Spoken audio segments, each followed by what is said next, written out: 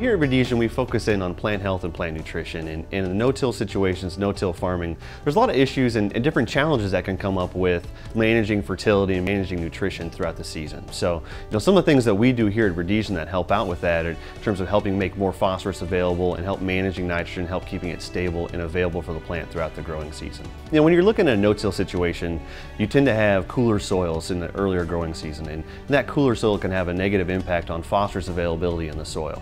A lot of no-till guys are going to and utilize starter fertilizers for their corn. Putting that phosphorus there in a band right on top of the seed or right below the seed is a great start. But one of the technologies we have here at Rhodesian is called a veil, and a veil helps keep that phosphorus more available for the crop to take up. Anytime you apply phosphorus in general, 75 to 95% of it can be tied up in the soil. What a veil does, that technology helps to reduce that tie up, helps keep more of that phosphorus available. And then when you have more available phosphorus early in the growing season, you've got better root growth, you've got a healthier plant, you've got a healthier factory building for that crop, and you can maximize yield.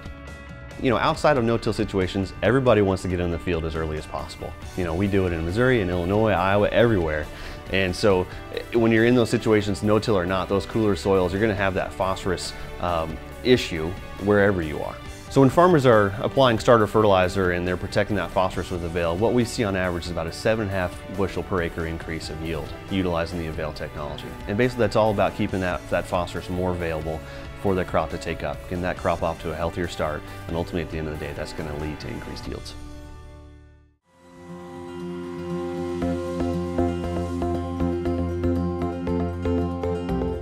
Now in a no-till situation, when you're out there, you're broadcasting urea on top, you're really setting that nitrogen up. You have the maximum opportunity for loss. There's so many different factors that can affect nitrogen whenever you're broadcasting urea on top of the surface. You've got risk of volatilization, you've got all the microbes going from all the residue that's there on the surface. You really can speed up that transformation from the urea to the ammonium to the ammonia that gets lost to the air in a very rapid state. So it's important to protect that nitrogen with NutriSphere N and help reduce the volatilization. And then once that nitrogen gets down into the soil, you've got your denitrification and your leaching down to the soil profile. NutriSphere N provides protection against those forms of loss as well. NutriSphere N has been tested with universities, independent researchers all across the country, 20 different crops, 400 different trials, 400 plus trials, and you see an average yield increase of around 10 bushels per acre on corn. Nitrate leaching is a huge environmental issue, and there's lots of different things happening right now throughout the country where everyone is concerned, and rightfully so, about nitrate in groundwater. NutriSphere N helps to reduce that nitrate leaching, helps keep nitrogen in a more stable form for longer and more nitrogen available for the crop to take up throughout the growing season. And that's really what it's all about. That more available nitrogen helps to drive yields, and driving more nitrogen into the plant and into the kernels of corn to help drive more yield. It gets more nitrogen out of the ground, less available to leach through down to the profile and into the water.